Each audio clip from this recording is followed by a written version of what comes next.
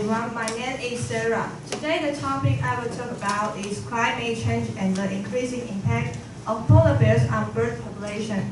And first I want to talk about why do this research. And look at this video. And we can see the polar bear are fighting for egg. Yeah. And in the right hand corner, we can see the polar bear in colony more long and the egg taken by bear more and more. So yeah, it shows how polar bear eat a bird egg. Okay. And people observe polar bears form of bird egg, and people wanted to know whether the climate change will affect in polar bears and seabird population or not. So this is why do this research. And that is the introduction. And in this study, we propose two suggestions. And the first suggestion is continuous sea ice reduction will severely affect polar bears' populations. And look at this figure, this continuous sea ice reduction. And it will force polar bears into terrestrial ecosystem during the summer months in searching of food. And look at this page, it shows polar bears live on the sea ice in Arctic. And we can see human burning of fossil fuel like coal and oil. It will increase the concentration of atmospheric carbon dioxide.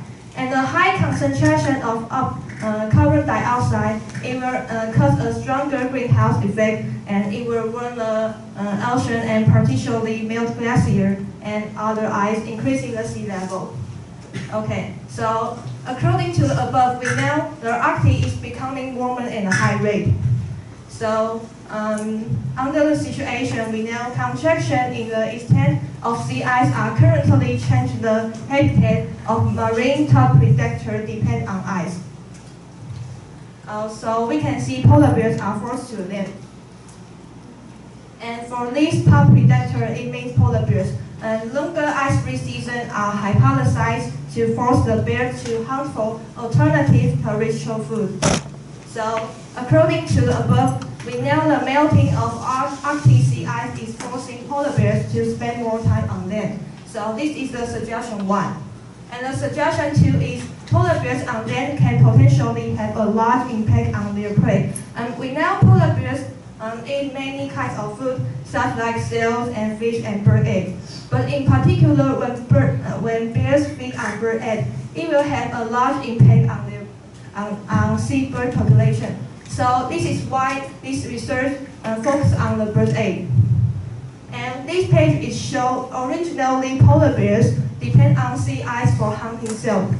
But when the global climate change getting more seriously, we know the sea ice will disappear and the polar bears are forced to the land. So polar bears will try to find another food such like bird egg.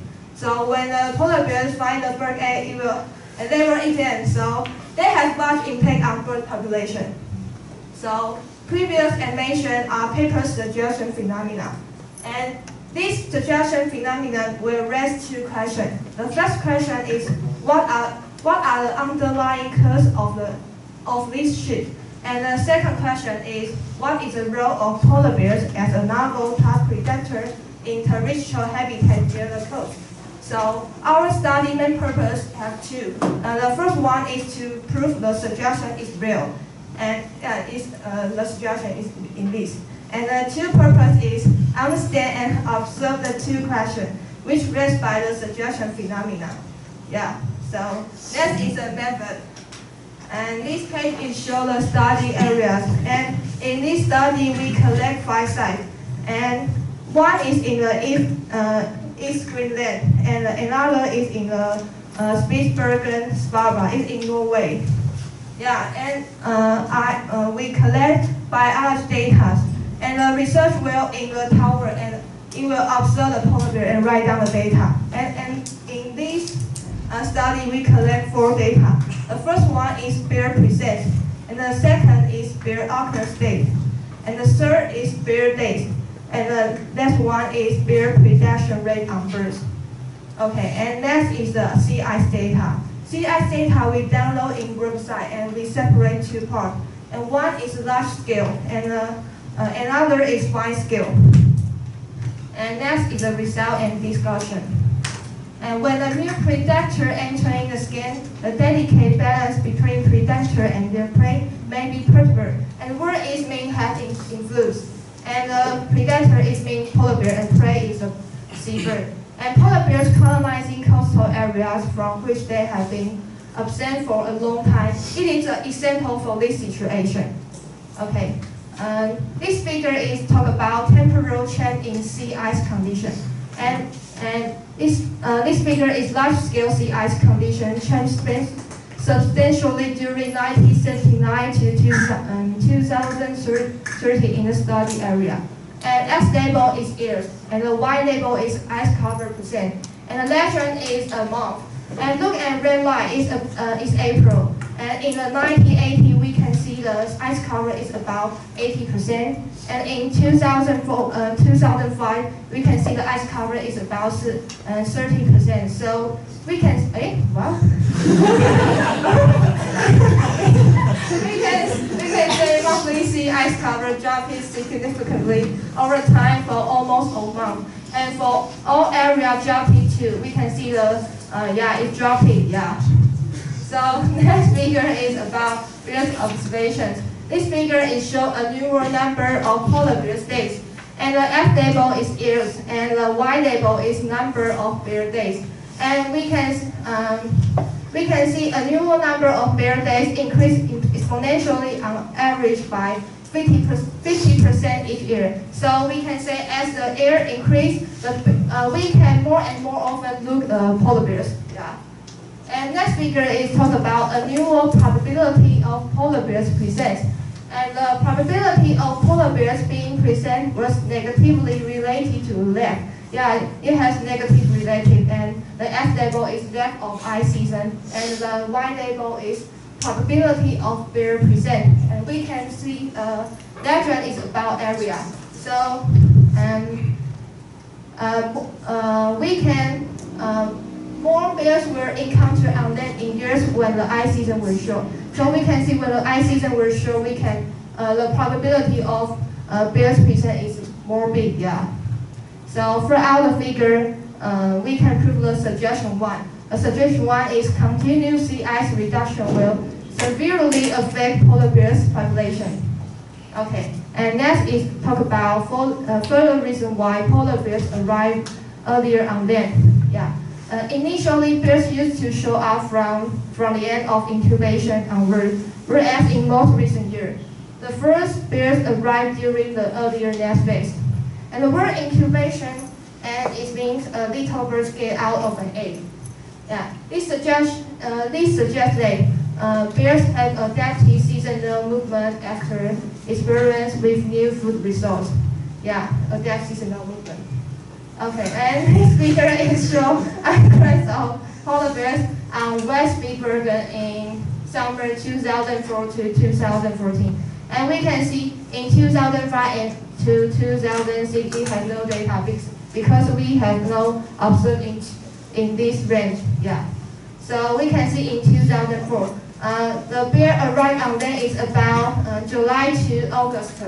And in 2014, we can see the polar bear arrived on land is about June to July. So, and in 2004, we still can observe the orange dot. Orange dot is very nest. And in 2014, we cannot observe the orange dot. So this is show that polar bear arrive on land, and separate indicate polar bears that predated birds' nests, and those that were not observed eating eggs. So the observation suggests that polar bears adapt quickly once they have discovered new hunting opportunity. So it is also the reason why polar bears earlier arrival on land. Okay, and next is why because the polar bears have higher proportion of predated nests. And this figure is show polar bears production in bird colonies. So we can see the X label is years, right? And the Y label is nest predated. So we can see in all areas, and we can see the nest predation is all at a high rate. So earlier arrival by bears in the colonies result in higher proportion of predating nests. We can see the earlier arrival by bear will result a higher proportion of predating nests.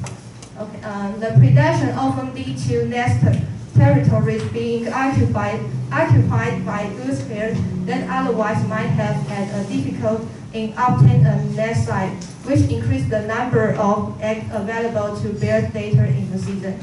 So from our figure, we can prove the suggestion too. Polar bears on land can potentially have a large impact on their prey, in particular when bears feed on bird eggs.